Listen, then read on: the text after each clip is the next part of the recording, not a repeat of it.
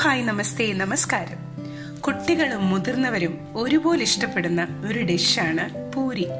Cook ചെയ്യുന്ന സമയത്ത് ഒരുപക്ഷെ നമ്മൾ ആകാംക്ഷയോടെ ചൂടോടുകൂടിയും കഴിക്കാൻ ആഗ്രഹിക്കുന്ന ഒരു ബ്രേക്ക്ഫാസ്റ്റോ ഡിന്നറോ ഒക്കെ തന്നെയാണ് പൂരി. ഇതിന്റെ ഒരു പെർഫെക്റ്റ് റെസിപ്പിയാണ് ഇന്ന് അമ്മ നമുക്കായി ഷെയർ ചെയ്യുന്നത്. ചാനൽ സബ്സ്ക്രൈബ് ചെയ്യാത്തവരായി ആരെങ്കിലും ഉണ്ടെങ്കിൽ തീർച്ചയായും ഇപ്പോൾ തന്നെ താഴത്തേക്ക് സ്ക്രോൾ ചെയ്ത് കറി വിത്ത് അമ്മ ചാനൽ സബ്സ്ക്രൈബ് ചെയ്യണം, നമ്മളെ സപ്പോർട്ട് ചെയ്യണം. നിങ്ങളുടെ ഫീഡ്ബാക്കും കൂടി എല്ലാ വീഡിയോയും കണ്ടതിന് ശേഷം ഞങ്ങളെ അറിയിക്കണം. നിങ്ങളുടെ ഫീഡ്ബാക്ക് ഞങ്ങൾക്ക് വളരെയധികം വാല്യൂബിൾ ആണ്. നിങ്ങളുടെ ഫീഡ്ബാക്ക് ഉണ്ടെങ്കിൽ മാത്രമേ ഞങ്ങൾക്ക് ഇനിയും ഇംപ്രൂവ് ചെയ്യാൻ കഴിയുള്ളൂ. അപ്പോൾ നിങ്ങളുടെ ഫീഡ്ബാക്കിനായി ഞങ്ങൾ കാത്തിരിക്കുകയാണ്. സബ്സ്ക്രൈബ് ചെയ്യാൻ മറക്കരുത്, സപ്പോർട്ട് ചെയ്യാനും മറക്കരുത്. അമ്മയുടെ ഇന്നത്തെ സ്പെഷ്യൽ പൂരി റെസിപ്പിയിലേക്ക്. ഈ പൂരി തയ്യാറാക്കാനായിട്ട് ഞാൻ 2 കപ്പ് ഗോതമ്പ് പൊടി എടുത്തിട്ടുണ്ട്. നല്ല ഫ്രഷ് ആയിട്ടുള്ള ഗോതമ്പ് പൊടി. എണ്ണ ആവശ്യത്തിന് വേണം. പൂരി വറുത്തെടുക്കാനും നമുക്ക് കുഴയ്ക്കാനും കുറച്ച് വേണം. 1 ടേബിൾ സ്പൂൺ റവ, 2 കപ്പിന് 1 ടേബിൾ സ്പൂൺ റവ, 2 ടേബിൾ സ്പൂൺ മൈദ, പഞ്ചസാര 1 ടീസ്പൂൺ, ഉപ്പ് ആവശ്യത്തിന്, പിന്നെ വെള്ളം നമുക്ക് പൊടി കുഴച്ചെടുക്കാനായിട്ട് വേണം. ആദ്യം തന്നെ നമുക്ക് ഈ പൊടി ഒന്ന് കുഴച്ചെടുക്കാം. ഈ പൊടിയിലേക്ക് എടുത്ത് വെച്ചിരുന്ന പഞ്ചസാര നമുക്ക് ചേർത്ത് കൊടുക്കാം, ഉപ്പും അങ്ങ് ചേർത്ത് കൊടുക്കാം, ഇതിലേക്ക് റവ അങ്ങ് ചേർത്ത് കൊടുക്കാം, മൈദ എടുത്ത് വെച്ചിരുന്നത് ചേർത്ത് കൊടുക്കാം. ഒരു ഫോർക്ക് കൊണ്ട് നല്ലവണ്ണം ആ പൊടി അങ്ങ് മിക്സ് ആക്കുക. ആദ്യം തന്നെ കൈയിട്ട് കുഴക്കേണ്ട ആവശ്യമില്ല, ഫോർക്ക് കൊണ്ട് തന്നെ മിക്സ് ആക്കുന്നതാണ് നല്ലത്. അപ്പോൾ പൊടിയെല്ലാം നല്ലവണ്ണം മിക്സായി കിട്ടിയിട്ടുണ്ട്. ഇനി അതിലേക്ക് കുറേശ്ശെയായിട്ട് വെള്ളം ചേർത്ത് കൊടുത്ത് നമുക്ക് ഇതൊരു നല്ല സോഫ്റ്റ് ഡോ ആക്കി കുഴച്ചെടുക്കണം. അതിലേക്ക് ഒരു 1 ടീസ്പൂൺ ഓയിലും കൂടെ ഞാൻ ചേർത്ത് കൊടുക്കുകയാണ്. വെജിറ്റബിൾ ഓയിലാണ് ഇത് പൂരി വറക്കാനും ഒക്കെ എടുത്തിരിക്കുന്നത്. 1 ടീസ്പൂൺ വെജിറ്റബിൾ ഓയിലും കൂടെ നമുക്ക് അതിലേക്ക് ചേർത്ത് കൊടുക്കാം. വീണ്ടും ആ ഫോർക്ക് കൊണ്ട് നല്ലവണ്ണം അങ്ങ് മിക്സ് ആക്കുക. ഇനി കുറേശ്ശെയായിട്ട് വെള്ളം ചേർത്ത് നമുക്കിത് കുഴച്ചെടുക്കണം. മുഴുവനായിട്ട് വെള്ളം ചേർത്ത് കൊടുക്കരുത് ആദ്യം തന്നെ. ഞാനിവിടെ 1 ഗ്ലാസ് വെള്ളമാണ് എടുത്തിരിക്കുന്നത്. നമുക്ക് ആവശ്യാനുസരണം ചേർത്ത് കൊടുക്കാം. നമ്മുടെ പൊടിയുടെ അനുസരിച്ചൊക്കെ കുറച്ച് വ്യത്യാസം വരുമല്ലോ അങ്ങോട്ടും ഇങ്ങോട്ടും ഒക്കെ. കുറച്ച് ചേർത്ത് ആ ഫോർക്ക് കൊണ്ട് വീണ്ടും ഒന്ന് നല്ലവണ്ണം അങ്ങ് മിക്സ് ആക്കുക. എനിക്ക് പൂരിയുടെ ആ ഒരു മാവെന്ന് പറയുന്നത് നമുക്ക് ചപ്പാത്തിയെക്കാട്ടി കുറച്ചും കൂടെ കട്ടിയായിട്ട് വേണം ഇരിക്കാനായിട്ട്. കൂടുതൽ ലൂസാകാനും പാടില്ല, കൂടുതൽ അങ്ങ് കട്ടിയാകാനും പാടില്ല. ആദ്യം ആ ഫോർക്ക് കൊണ്ട് തന്നെ നല്ലവണ്ണം അങ്ങ് മിക്സ് ആക്കുക. ഏതാണ്ട് ഒന്ന് നനഞ്ഞ് വന്നിട്ടുണ്ട് പൊടിയൊക്കെ. ഇനി നമുക്കത് കൈകൊണ്ട് അങ്ങ് കുഴച്ചെടുക്കാം. നല്ലവണ്ണം അങ്ങ് കുഴച്ചെടുക്കുക. മാവ് നല്ല സോഫ്റ്റായിട്ട് തന്നെ കുഴച്ചെടുക്കണമെങ്കിൽ മാത്രമേ നമ്മുടെ പൂരി നല്ല പഫിയായിട്ട് നമുക്ക് കിട്ടത്തുള്ളൂ. ഇങ്ങനെ ഇപ്പം നല്ല സോഫ്റ്റായിട്ട് നമുക്ക് കിട്ടിയിട്ടുണ്ട്. ഇനി കയ്യിലൊരു ശക്കല ഓയിലൊന്ന് തൂത്തിട്ട് അതിൻ്റെ ഒന്നും കൂടി അതങ്ങ് കുഴയ്ക്കാം. ഇനി നമുക്കിതൊന്ന് ഒരു നനഞ്ഞ തുണിയിട്ട് ഇതൊന്ന് കവർ ചെയ്തിട്ട് ഒരു അരമണിക്കൂർ നമുക്കിതൊന്ന് റെസ്റ്റ് ചെയ്യാനായിട്ട് വെക്കാം. അങ്ങനെ ചെയ്യുമ്പോൾ നമ്മുടെ ആ മാവ് ഒന്നും ഒട്ടും ഡ്രൈ ആയി പോവുകയില്ല. ഇപ്പോൾ ഒരു അരമണിക്കൂർ കഴിഞ്ഞിട്ടുണ്ട്. നമുക്കിനി ഇതൊന്ന് തുറന്ന് നോക്കാം. ഇപ്പം നമ്മുടെ മാവ് കുറച്ചും കൂടെ സോഫ്റ്റ് ആയിട്ടുണ്ട്. ഒന്നും കൂടെ 1 മിനിറ്റ് ഒന്നും കൂടെ വീണ്ടും നമുക്കതൊന്ന് കുഴച്ച് കൊടുക്കാം. നമ്മുടെ പൂരിക്കുള്ള മാവ് റെഡി ആയിട്ടുണ്ട്. നമ്മുടെ ഇഷ്ടാനുസരണം അതിൻ്റെ സൈസൊക്കെ നമുക്ക് തീരുമാനിക്കാം. ഞാൻ എപ്പോഴും ചെറിയ പൂരിയായിട്ടാണ് ഉണ്ടാക്കുന്നത്, അതാണ് എപ്പോഴും നല്ലത്. ബട്ടൂരയൊക്കെ ആകുമ്പോൾ നമ്മൾ വലിയ സൈസിൽ ചെയ്താൽ നല്ലതാണ്. പൂരി എപ്പോഴും ചെറുതായിട്ട് ഉണ്ടാക്കുന്നതാണ് എപ്പോഴും നല്ലതായിട്ട് തോന്നിയിട്ടുള്ളത്. അപ്പോൾ ചെറിയ ബോൾസ് ആക്കിയിട്ട് ഈക്വൽ ബോൾസ് ആക്കി നമുക്കിതൊന്ന് മാറ്റി വെക്കാം. അത് ഇതുപോലെ കയ്യിലൊന്ന് ഓയിൽ തൂത്തതിന് ശേഷം ഇതുപോലെ ബോളാക്കുക. എന്നിട്ട് ഒന്നങ്ങ് ചെറുതായിട്ടൊന്ന് പരത്തി കൊടുക്കുക. അതാകുമ്പോൾ നമുക്ക് പൂരി പരത്തിയെടുക്കാം. ചെറിയ ബോളാകുമ്പോൾ അല്ലെങ്കിൽ നമുക്ക് പരത്തിയെടുക്കാൻ ബുദ്ധിമുട്ടാവും. അപ്പോൾ ഇതാകുമ്പോൾ ഒന്നങ്ങ് പ്രസ് ചെയ്ത് കൊടുത്താൽ നമുക്ക് എളുപ്പം തന്നെ അത് പരത്തിയെടുക്കാം. ശരിക്കും ചട്ടിയിൽ എണ്ണ ഒഴിച്ച് എണ്ണ ചൂടാകുമ്പോൾ നമ്മൾ ഒരു സൈഡിൽ കൂടെ ഉണ്ടാക്കി തന്നെ നമുക്കിതങ്ങ് ചുട്ടെടുക്കാം. പക്ഷേ ഇപ്പം നമുക്ക് ക്യാമറ ഇതും കൂടെ എനിക്ക് രണ്ടും കൂടെ മാനേജ് ചെയ്യാൻ ബുദ്ധിമുട്ടായതുകൊണ്ട് ഞാനിപ്പോൾ എല്ലാം ഇതുപോലെ അങ്ങ് ബോളാക്കി വെച്ചതിന് ശേഷം പരത്തിയെടുക്കുകയാണ് ചെയ്യുന്നത്. അതല്ല എന്നുണ്ടെങ്കിൽ ഒരു സൈഡിൽ നമ്മൾ ഒരു പാനിലേക്ക് എണ്ണ ഒഴിച്ച് എണ്ണ ചൂടാകുമ്പോൾ ഒരു സൈഡിൽ നിന്ന് നമുക്ക് പൂരി ഓരോന്നോരോന്നായിട്ട് എണ്ണ ചൂടാകുന്നതനുസരിച്ച് നമുക്കങ്ങ് ചുട്ടെടുക്കുകയാണ് ഞാൻ എപ്പോഴും ചെയ്യുന്നത്. പക്ഷേ ഇതിപ്പോൾ എനിക്ക് രണ്ടും കൂടെ ക്യാമറയും ഇതും കൂടെ മാനേജ് ചെയ്യണമെങ്കിൽ പാടായതുകൊണ്ട് ഞാനിപ്പോൾ ആദ്യം ബോളായിട്ട് അങ്ങ് തയ്യാറാക്കി വെക്കുകയാണ്. ഇതുപോലെ മുഴുവൻ മാവ് നമുക്കങ്ങ് റെഡിയാക്കി എടുക്കാം. ശരിക്കും ഈ പൂരി തയ്യാറാക്കാനായിട്ട് നമുക്ക് ചപ്പാത്തി പലകയിൽ വേണമെങ്കിൽ റോളിംഗ് പിന്നുകൊണ്ട് നമുക്ക് ചെയ്തെടുക്കാം, പരത്തിയെടുക്കാം. അതല്ല എന്നുണ്ടെങ്കിൽ നിങ്ങളുടെ കയ്യിൽ ഇരുമ്പിൻ്റെ പ്രസ്സർ ഉണ്ടെന്നുണ്ടെങ്കിൽ അതിൽ ചെയ്തെടുക്കാം. പത്തിരി പ്രസ്സറൊക്കെ ഇല്ലേ, അതിൽ പൂരി പ്രസ്സറൊക്കെ അതിൽ ഉണ്ടെങ്കിൽ അത് ചെയ്തെടുക്കാം. ഞാനിപ്പോൾ ഇവിടെ 2 മെത്തേഡും കാണിച്ചു തരാം. അതുപോലെ ഓരോ ബോൾസും നമുക്കങ്ങ് തയ്യാറാക്കിയെടുക്കാം. ഇതുപോലെ പൂരി പരത്തിയിട്ട് ഒരു പ്ലേറ്റിൽ വെച്ചിട്ട് ഒരു നനഞ്ഞ തുണി കൊണ്ട് അതങ്ങ് കവർ ചെയ്ത് വേറൊരു പ്ലേറ്റ് കൊണ്ട് അടിച്ച് നമുക്ക് ഫ്രിഡ്ജ് വേണമെങ്കിൽ സൂക്ഷിക്കാം.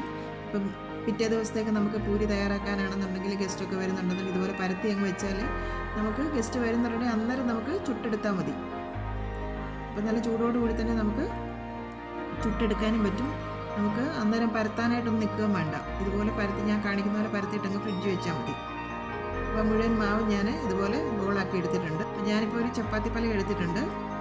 ഇതിലേക്ക് കുറച്ച് ഓയിലൊന്ന് തൂത്ത് കൊടുക്കുകയാണ്. ഈ ഓരോ ബോളും ഇതിലേക്ക് വെച്ചങ്ങ് നമുക്ക് പരത്തിയെടുക്കാം.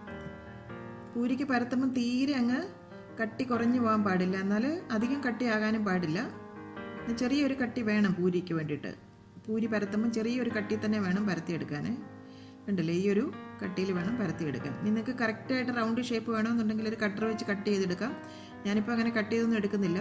ഏകദേശം ഒരു റൗണ്ടായിട്ട് വന്നിട്ടുണ്ട്. ഇതുപോലെ നമുക്കങ്ങ് മാറ്റാം. അപ്പോൾ എപ്പോഴും ഒരു പ്ലേറ്റിലേക്ക് പരത്തിയിട്ടതിന് ശേഷം ഒരു നനഞ്ഞ തുണി എൻ്റെ പുറത്തേക്ക് ഇടുക. അപ്പോൾ പൂരി ഒട്ടും ഡ്രൈ ആയി പോകത്തില്ല. നമ്മളിപ്പോൾ ഒരുമിച്ച് പരത്തി വെക്കുന്നതുകൊണ്ടാണ് ഞാൻ ഇങ്ങനെ ചെയ്യുന്നത് കേട്ടോ. അല്ലെന്നുണ്ടെങ്കിൽ ഞാൻ എപ്പോഴും ചെയ്യുന്നത് ഞാൻ പറഞ്ഞല്ലോ, എണ്ണയിലേക്ക് ഒരു പൂരി അങ്ങിടും, ഒരു സൈഡിൽ കൂടെ അടുത്ത പൂരി പരത്തും അങ്ങനെ ഇടും. ഒരേപോലെ സൈമിൾട്ടേനിയസ് ആയിട്ട് അങ്ങ് ചെയ്യുകയാണ് ഞാൻ എപ്പോഴും ചെയ്യാറുള്ളത്. ക്യാമറ മാനേജ് ചെയ്യാൻ പാടായതുകൊണ്ടാണ് ഞാൻ ഇങ്ങനെ കാണിക്കുന്നത്. കണ്ടില്ലേ, ഇതുപോലെ നമുക്കങ്ങ് ഓരോ പൂരിയും നമുക്കിതുപോലെ അങ്ങ് പരത്തിയെടുക്കാം. എന്നിട്ട് അതിന് ശേഷം പ്ലേറ്റിലേക്ക് ഇങ്ങനെ ചരിച്ചങ്ങ് വെച്ച് കൊടുത്താൽ മതി. ഞാൻ പറഞ്ഞില്ല, ഇതുപോലെ നിങ്ങൾക്ക് പ്ലേറ്റിൽ പൂരി പരത്തതിന് ശേഷം ഫ്രിഡ്ജ് സൂക്ഷിച്ച് വെക്കാം. 2 ദിവസം വരെ ഒരു കുഴപ്പമില്ലാതിരിക്കും. ഇതുപോലെ ഒരു നനഞ്ഞ തുണിയും കൂടെ ഒന്ന് കവർ ചെയ്ത് കൊടുക്കണം. അതിനുശേഷം ഒരു പ്ലേറ്റ് കൊണ്ടങ്ങ് അടച്ചു വെച്ചാൽ മതി. ഈ പൂരി പ്രഷർ ചെയ്യുന്നതോടെ ഞാനൊന്ന് കാണിച്ചു തരാം. എൻ്റെ കയ്യിൽ ഇരുമ്പിൻ്റെ പൂരി പ്രഷർ അല്ല ഇരിക്കുന്നത്. എൻ്റെ കയ്യിലിപ്പം ഇലക്ട്രിക്കിൻ്റെ ഒരു ചപ്പാത്തി മേക്കറാണ്. ഞാൻ ഇതിനകത്താണ് എപ്പോഴും പൂരി പരത്തുന്നത്. ഒരു കല്ലാണ് എൻ്റെ ഇത് ബേസ്. ഇതിപ്പം ഞാൻ ഇലക്ട്രിക് പ്രഷറായിട്ടല്ല യൂസ് ചെയ്യുന്നത് കേട്ടോ. ഞാൻ അല്ലാതെ തന്നെ അതിനകത്ത് വെച്ച് പരത്തുകയാണ് ചെയ്യുന്നത്. ഇതുപോലെ ഒരു ബോൾ അതിലേക്ക് വെച്ചിട്ട് ഒന്നങ്ങ് പ്രസ് ചെയ്ത് കൊടുക്കുക. ഒന്നും കൂടെ വീണ്ടും തുറന്നതിന് ശേഷം ഒന്നും കൂടെ അങ്ങ് പ്രസ് ചെയ്ത് കൊടുക്കുക. കണ്ടില്ലേ, നല്ല റൗണ്ടായിട്ട് വന്നിട്ടുണ്ട്. ഇത് എളുപ്പം തന്നെയാണ്. അപ്പോൾ അതിൻ്റെ ബേസിലേക്ക് ആദ്യം കുറച്ചൊന്ന് ഓയിൽ തൂത്ത് കൊടുത്താൽ നന്നായിരിക്കും. ഇതുപോലെ എളുപ്പമാണ് ഇതും. ഇതുപോലെ ഓരോ പൂരിയും നമുക്കങ്ങ് പരത്തിയെടുക്കാം. ഒന്നങ്ങ് പ്രസ് ചെയ്തിട്ട് വീണ്ടും ഒന്നും കൂടെ പ്രസ് ചെയ്ത് കൊടുക്കേണ്ടി വരും, എങ്കിലേ കറക്റ്റായിട്ടത് പരന്നു വരും. അപ്പം നിങ്ങളെ കാണിക്കാൻ വേണ്ടിയിട്ട് ഞാൻ രണ്ടും കാണിച്ചു എന്നുള്ളതേ ഉള്ളൂ. ഏതാണ് സൗകര്യം എന്ന് വെച്ചാൽ അതനുസരിച്ച് ചപ്പാത്തി പലക പരത്തുന്നതാണ് നിങ്ങൾക്ക് സൗകര്യമെങ്കിൽ അങ്ങനെ എടുക്കാം. എങ്ങനെ ആയാലും കുഴപ്പമില്ല. പൂരി പരത്തുമ്പോൾ ശ്രദ്ധിക്കേണ്ടത് പൂരിയുടെ സൈഡൊന്നും അധികം കട്ടിയായി പോകാൻ പാടില്ല. അങ്ങനെ വന്നു കഴിഞ്ഞാൽ അത് ഒട്ടും പഫിയായി വരത്തില്ല, പൂരി പൊങ്ങി വരികയല്ല. അതുകൊണ്ട് എപ്പോഴും ആ ഒരു കാര്യം ശ്രദ്ധിക്കണം. കണ്ടില്ലേ, ഇപ്പോൾ എല്ലാ പൂരിയും ഞാൻ ഇതുപോലെ അങ്ങ് പരത്തി അങ്ങ് അടുക്കി ഒരു പ്ലേറ്റിനകത്ത് വെച്ചിട്ടുണ്ട്.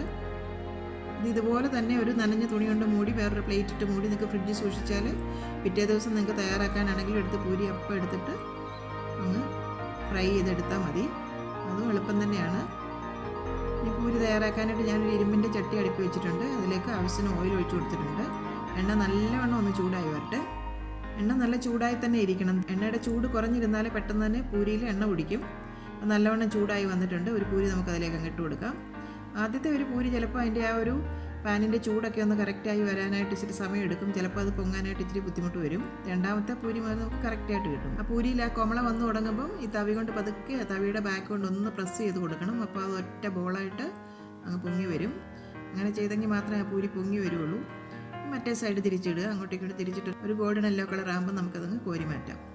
കണ്ടില്ലേ, നല്ല ഒറ്റ കൊമളയായിട്ട് തന്നെ വന്നിട്ടുണ്ട്. എണ്ണയൊന്നും അധികം ഇത് കുടിക്കത്തില്ല. അടുത്ത പൂരി നമുക്ക് അങ്ങ് ഇട്ട് കൊടുക്കാം. ഇല്ല, കൊമള വരുമ്പം അതിലോട്ടൊന്ന് പ്രസ് ചെയ്ത് കൊടുക്കണം. അപ്പോൾ അത് ആ ഒരു കൊമള ഫുള്ളായിട്ടങ്ങ് പൊങ്ങി വരും.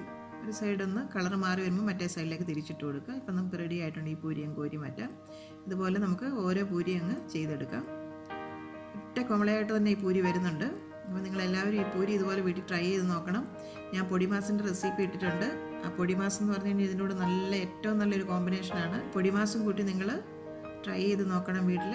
തീർച്ചയായിട്ടും ഞങ്ങളെ അഭിപ്രായം അറിയിക്കുകയും വേണം.